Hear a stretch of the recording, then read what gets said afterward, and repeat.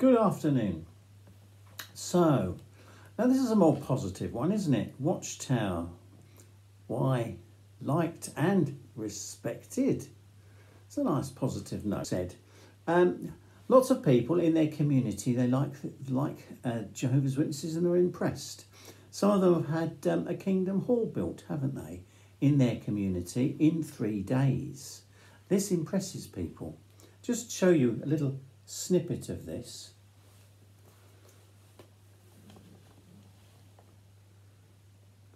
And this takes about 3 days to do. It's mad, isn't it? Of course, they're getting ready for their meeting. And if you look at the top, you can see the fans are spinning round really fast. And the reason for that, of course, is because the paint is still wet before they have their song and prayer and their Bible meeting. And that's impressed people, you see. They even mention it now, even on the house-to-house ministry now. So people are impressed in the community. I find a lot of people are really showing an interest in talking now to us, especially after the COVID pandemic. And there's other things that people like about people who belong to the Watchtower. Here's a case where a man goes to goes to a cafe, restaurant. He has a meal. He leaves his bag behind and travels on to the next state. This is from the US. Because Danielle, one of the waitresses, because she's one of Jehovah's Witnesses, they notice the bag, and what they do is the bank unsuccessfully. She then phoned the doctor's surgery, and the receptionist answered and agreed to pass on Daniel's telephone number to the man. The man was just surprised to see a phone call from the doctor's office informing him that Daniel had found his bag and wanted to return it to him. So he went to her home. Her father was there as well, and got his bag back. Now, they did identify themselves as Jehovah's Witnesses. Now, interestingly, this man, a few months later, in his place of employment, a woman left a bag there. So what this man did is, he would like to say, this is what the man did. He said, I found a lost purse. I found it laying on the ground.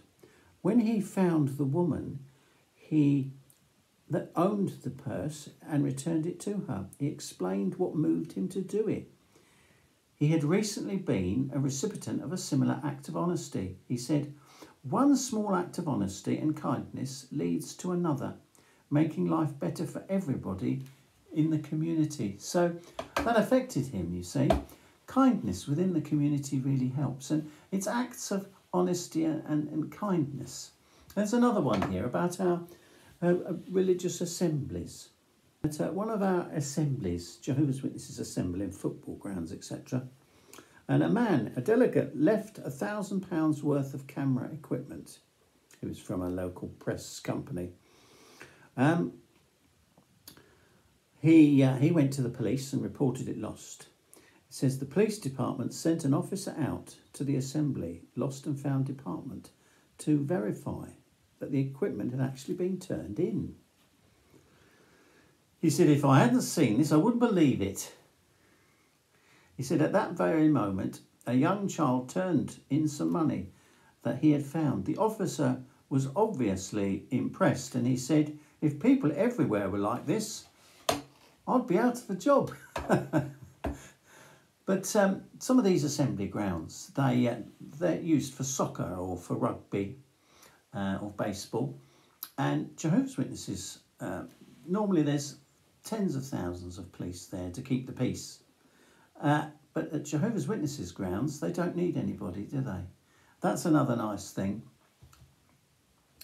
So, and in some places, they've rented out the grounds to Jehovah's Witnesses, and when they've got them back, they said, we were going to get contractors in to clean our stadium up, give it a spring clean, because it's looking rather tatty. Well, the Jehovah's Witnesses will have done that before they started their assembly, because they're a holy people.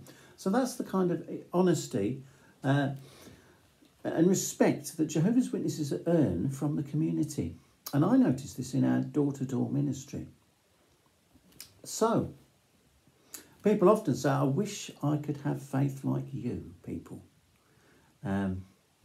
So, there's always nice compliments. And so that's the position. That's the position here. Now we've got some lots of experiences that you can access, and there'll be one at the end here.